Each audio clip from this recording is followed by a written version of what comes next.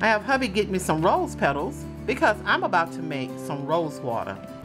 Stay tuned. Okay, so hubby grabbed me some roses from the garden, and so now I am ready to do the rose water.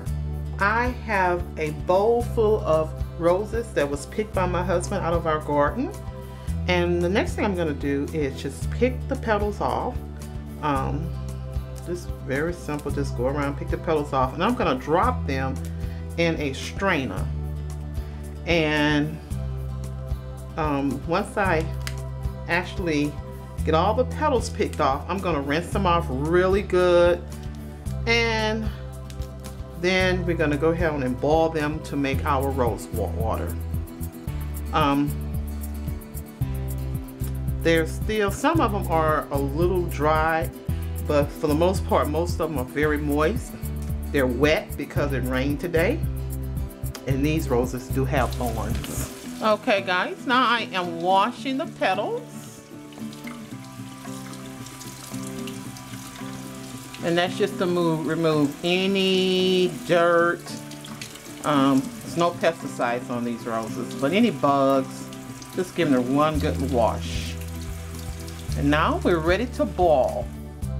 Okay guys, so now that I've washed my rose petals, I'm going to go ahead and get my pot ready. What I'm going to do is I'm going to just use a regular pot, and you need something. Now some people use things like a bowl or a brick or stone, but I have a part off of my coffee pot that I'm going to use to prop my bowl on here, and this bowl is going to be used to collect the rose water from condensation. Okay, and this is the lid. I'm turning it upside down. I'll put a few ice cubes on it to increase the condensation, and we should get a good amount of rose water. So next thing I'm going to do is add my rose petals, and I'm going to put it around the pot, just in a circle, kind of covering my little part of the coffee pot I have here.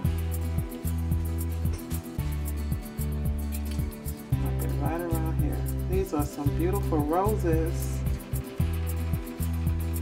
They smell wonderful.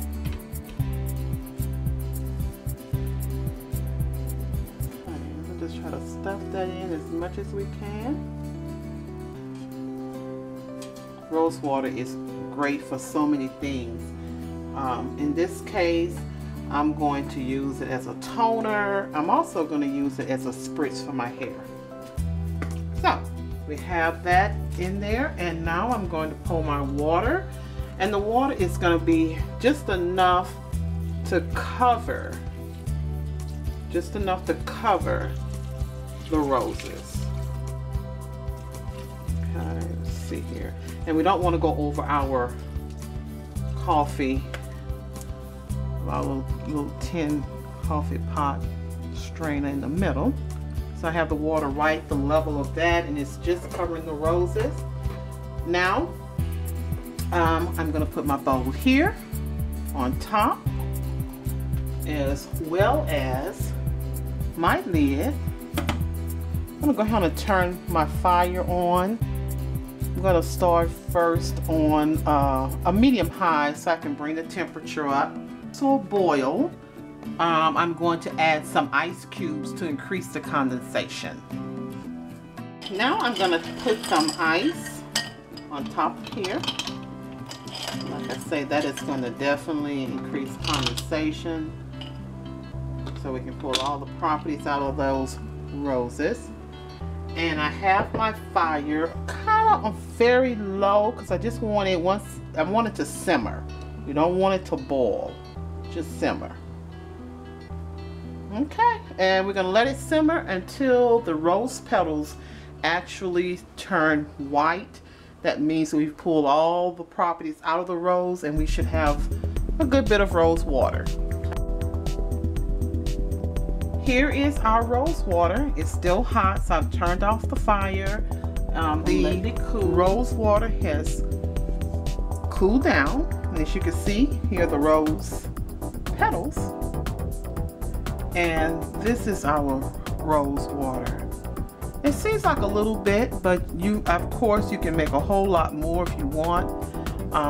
This little bit will go a long way, especially as a face toner. I'm putting a spritz bottle, or you can dab it on a cotton ball to apply to your face.